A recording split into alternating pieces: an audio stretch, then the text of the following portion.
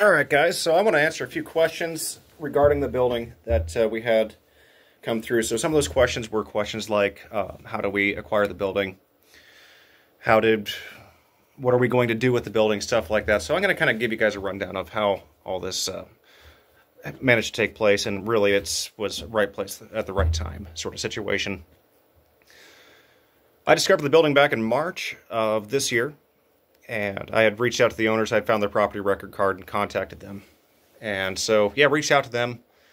And they said that they had big plans for the building. They were going to turn it into a rehab facility, like a vocational sort of thing.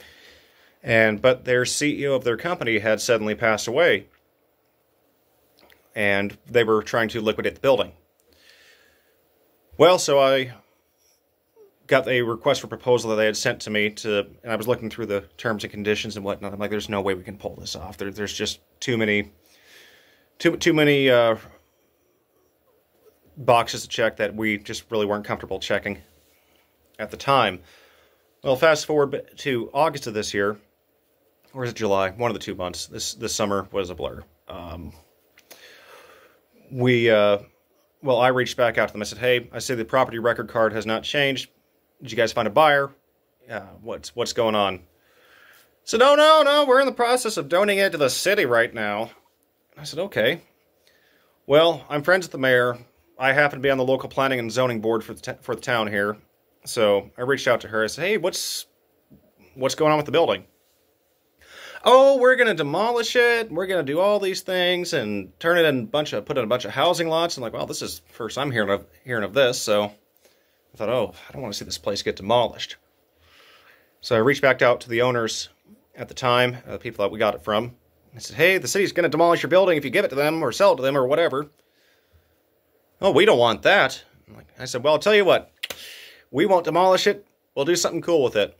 And we'll make this place an icon in the community once again.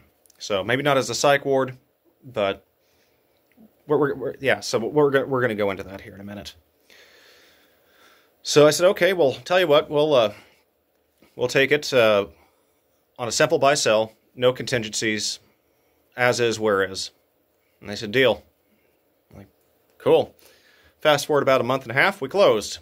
So I think I might have ruffled a couple feathers at the city. They say we're all good now, so I'm just going to assume that we're all okay. And so what are we doing with the building?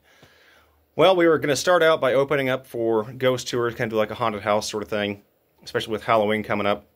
Well, Halloween's since past now. Well, I decided to advertise on Facebook in the community group that we're going to be offering some tours to interested people. Well, that got changed real quick when I got contacted by the Ohio State Fire Marshal. So not only were we ordered to take the listings down, there was also stuff filed with the county prosecutor. So yeah, now I'm in a little bit of legal water at the moment, but I think we'll be fine. I shut down the tours and whatnot, so hopefully that all goes well. Because we didn't have they wanted us to get a change in use for the building, and I'm fine with change in use, but we got to know what we're turning it into for sure. You know, we can't get a change of use if we don't know what we're doing.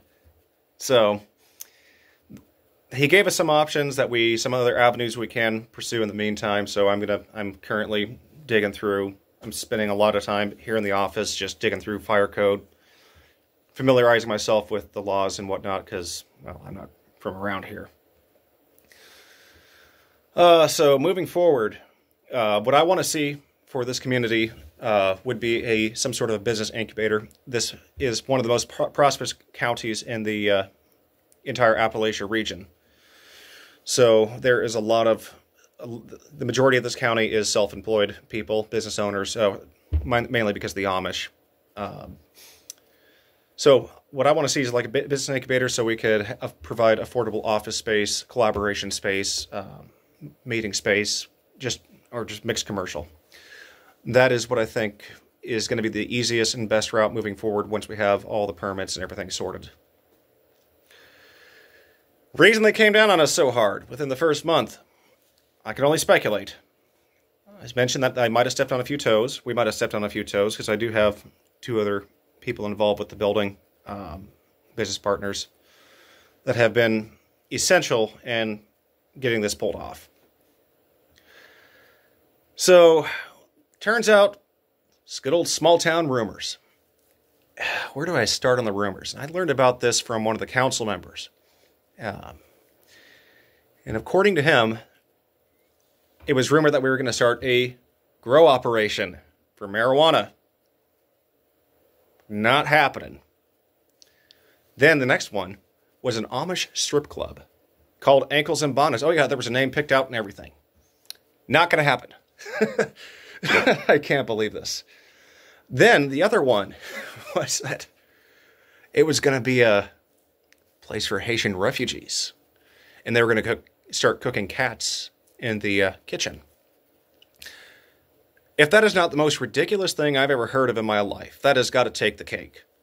And yeah, so also not going to happen. Whatever we do with this building, it's going to be good for the community, good for the area, good for the town.